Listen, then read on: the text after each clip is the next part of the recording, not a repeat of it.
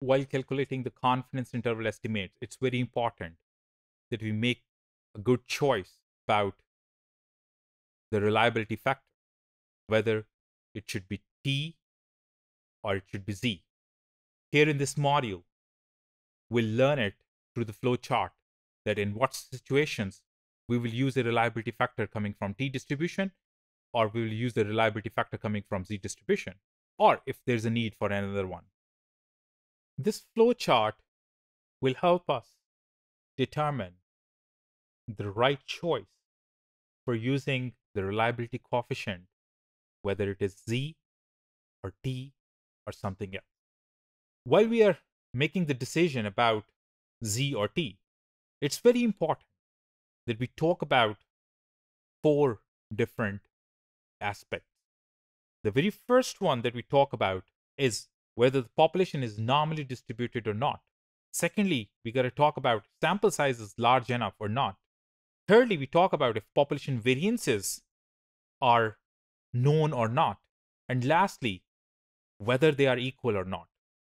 Here in this case, let's first look at the case where populations are normally distributed, sample sizes are large, population variances are known, and they are equal. In that case, we will use Z to calculate the reliability factor.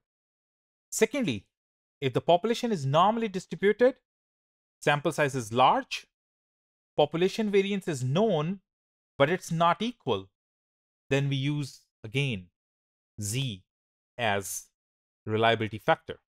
Third scenario is when the population is normally distributed, sample size is large, population variances are not known, but they are assumed to be equal. In that case, we can either use Z-test or T to calculate the reliability factor. One can make their choice. But please know this, that T will provide you the more exact values as compared to Z that will give you approximate values. In the situation when the populations are normally distributed with large sample size, population variance is unknown but not equal, then one can use either Z-test or T prime to calculate the reliability coefficient.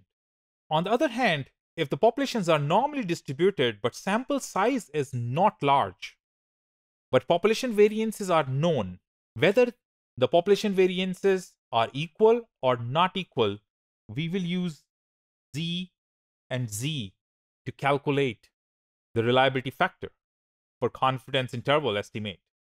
If population are normally distributed, sample sizes are not large, population variances are not known. If they are equal, then we will use T to calculate the reliability factor. But if the population variances are not known, but they are not equal, we will use T prime to calculate the reliability factor. On the other side, if population is not normally distributed, but the sample sizes are large, and the population variances are known, whether they are equal or not, we'll make use of central limit theorem and use Z to calculate reliability factor. Likewise, though the population is not normally distributed, but sample sizes are large, and the population variances are not known, whether they are equal or not, we will use Z if they are equal, and we will use T prime when they're not equal.